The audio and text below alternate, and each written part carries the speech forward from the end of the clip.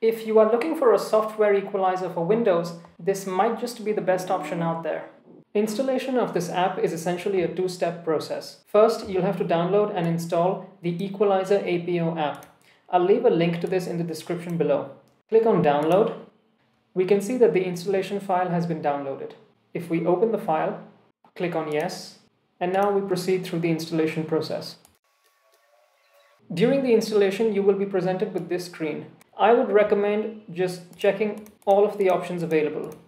These are essentially all your audio devices, so all your Bluetooth speakers. I have my Apple AirPods Pro, I have my Nothing Ear 2s. So all your speakers will be listed here, so just check all of them. As for capture devices, keep in mind that if you check the boxes for capture devices, it will be applying equalization to the sound that comes in through your microphones as well. As for me, I don't really want the sound coming in from my microphone to be colored in any way, so I'll uncheck all the capture device boxes. But the playback devices, so the speakers, I have them all checked. Now we click on OK.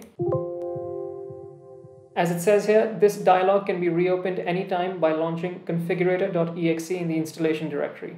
So this is not permanent. The selections that you've made here are not permanent. You can always modify them in the future. It'll ask you to restart your computer. I'll pause the video here and I'll come back once my computer has restarted. Alright, so now that we've installed Equalizer APO, and we can check that it has in fact been installed, if we click on Start, scroll down, you see here it says Equalizer APO. So it has been installed. Now the next step is for us to install the piece overlay for Equalizer APO. I'll leave a link to this as well down in the description below. So again, we click on Download. As we can see, the file is downloading. It's about a 28 megabyte file. Now that the installation file has downloaded, we click on it. Click on Yes. And now we will be presented with this screen. You see, it says here that Equalizer APO is installed. So the piece overlay detected the installation of Equalizer APO. And we click on Install. Click on Yes. And there we go. The piece overlay has also been installed. Now all you need to do is click on Start Piece. When you start the piece equalizer, you will be presented with this screen. To start with, I would recommend using the full interface. So click on this. And there we go. Let me quickly walk you through the basic features of the app. First and foremost, here's the on-off switch for the equalizer. So green turns it on and red turns the equalizer off. As you can see, I have made some changes to the different frequency bands, and if you want to get all the sliders to their default position, all you need to do is click on Flatten.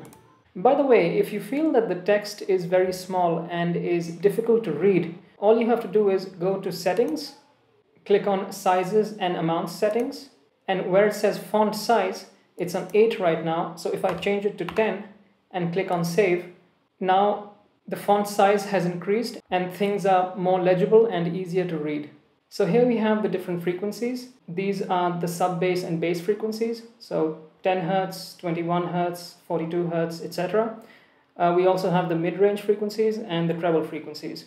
So if I want to make an adjustment, well, first let me turn on the equalizer. So if I want to increase the sub-bass and the bass, for instance, so I can increase the 10 Hz band by, let's say, 3 decibels. I can increase the 21 Hz band by 1 decibel, and I can increase the 42 Hz frequency band by 4 decibels. And you can make changes to the mid-range frequencies and the treble frequencies in a similar fashion. By the way, just know that you don't have to stick to these frequency bands here. You have different presets where it says set 1, set 2, set 3, and set 4. So right now it's on set 1, and set 2, as we can see here, it says 16, 32, 63, 125, and so on. So if we click on set 2, it changes the frequency distribution.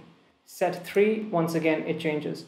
So if you want to bring it back to the original, just click on set 1, and you're back to the original 10 Hz, 21 Hz, 42 Hz, etc.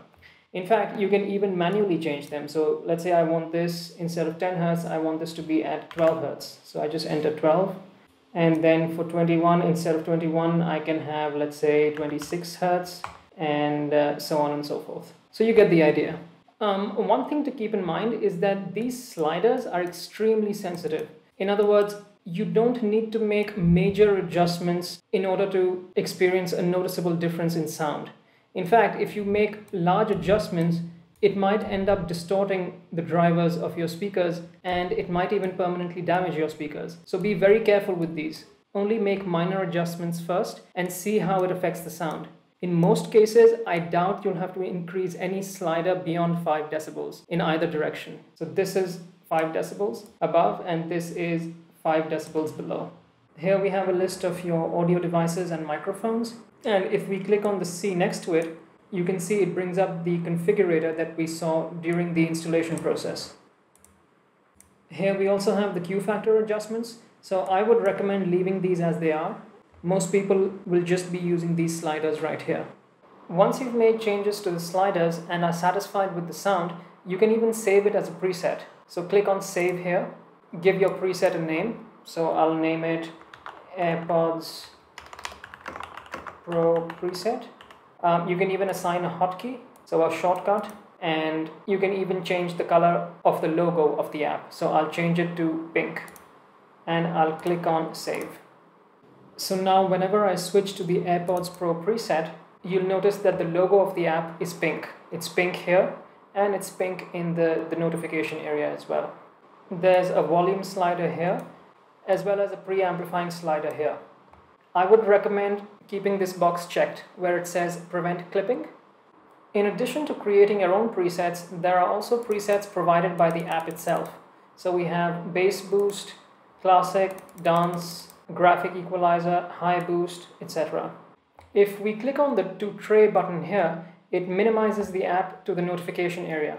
So I'll click on to tray and it's minimized right here. If I click here once again, it opens the app.